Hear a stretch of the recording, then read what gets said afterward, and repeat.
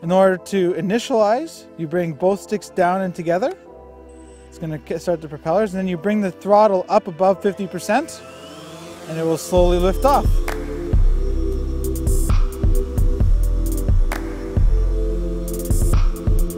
If you get a drone for Christmas, you're going to be able to take some amazing vacation videos from a very high perspective. You're going to be able to capture outdoor activities in a way that you never imagined possible before. You can find a lot of inspiration from landscapes, you know, like at the Scarborough Bluffs. You'll be able to go nice and high and take some amazing photography that you'd never be able to do. You have basically a three-dimensional camera that's always perfectly steady. It's always like it's on a camera track with the new stabilization technology we have.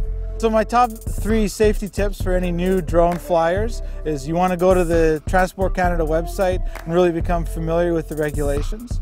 Number 2 is you want to join the great online communities that have formed around these drones. You'll find owners groups that are absolutely fantastic. If you have any problems, everybody will come together and help you out, and you can see any tips that all the community has. It's great.